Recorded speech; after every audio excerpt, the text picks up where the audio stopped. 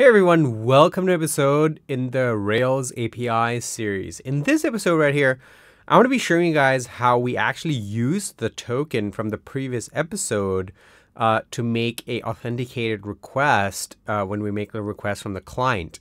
So in the previous episode, we left off where we actually finished the session creation action over here. So I know this code doesn't look that clean, so we're gonna clean that up a little bit later. And also what we're going to be doing is going to be writing a test so that we can refactor this code later on. But it'll all come a little bit later. So for now, let's actually finish this whole process. So I'm going to head over into the browser over here, and you'll see that if you read through the documentation, there is a acts as token authentication handler for user. And what we want to use is this one down here so that it disables devices fallback. So I'm going to head over into the application control. I'm going to paste that in right there. So basically, in this case, if we are logged in and we pass in the correct headers, we're going to get the current user object like we always do with the normal device authentication. So I'm going to, in here, so what I'm going to do is I'm going to make a request using the token and the email that we have. So we read a little bit down into the documentation, we'll see that we have to set a X user token and X user email header in our request. And basically that's what's going to be used to authenticate the user.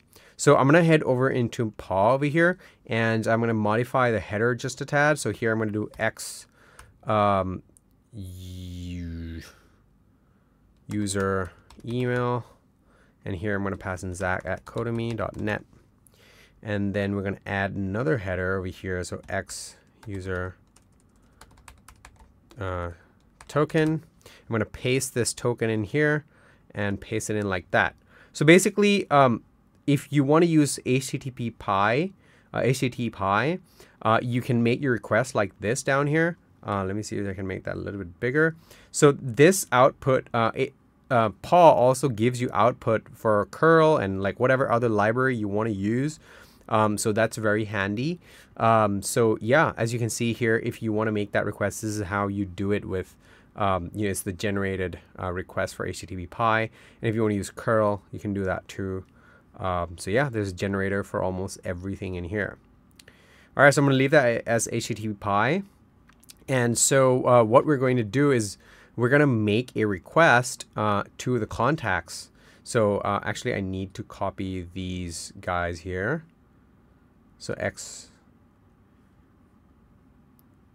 user token and X user email. So X user token, zach@codemy.net, and then X user email. Sorry, I just swapped that around. I'm going to copy this guy here and paste it here like that. So now when I actually make the request in here, let me do a binding.pry because I want to break the request and then see like if we have the current user object as we should. So I'm going to make that request right there. I'm getting a 500 error. So let's see what's wrong there. So that's probably because we removed the routes. So because we commented that out. Let me just really quickly restart the server again because we add that back in. I didn't want to have the extra routes, but it seems like we do need it. So now let's go ahead and make that request again. Aha, so now we're actually making the request and we see that undefined method pry. So I haven't installed pry in this project yet, but not to worry. So what we're going to be doing instead is we're going to use byebug, which comes by default with Rails, byebug. So let me close Spark. So byebug, and then we're going to make the request again. Let's see. There we go. So now it's stopped the request and we can see current user.